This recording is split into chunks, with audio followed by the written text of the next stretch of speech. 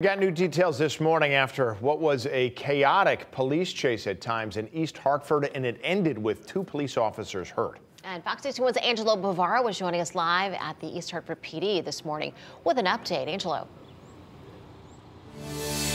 Good morning, guys, and we do have some good news to share this morning because we know that both of those police officers that were injured during this are out of the hospital at this point. One suspect has also been arrested, but police, they're still looking for 2 other suspects that were involved in this chaotic incident that happened last night. So this all started when officers spotted a stolen vehicle on Park Avenue last night. That stolen vehicle then hit a police vehicle and an officer was injured there.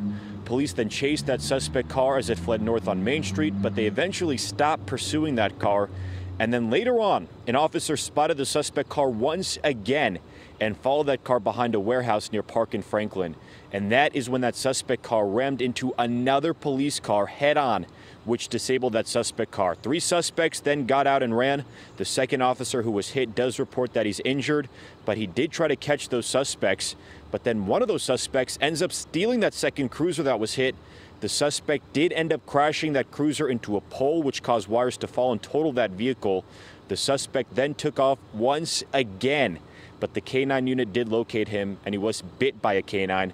Police say that suspect was a 15-year-old male who was also treated at the hospital and has since been released as well. Still no information on those other 2 suspects, who they could be at this point. Of course, as we get any updates throughout the morning, we'll get them to you live here on air and on the Fox 61 News app.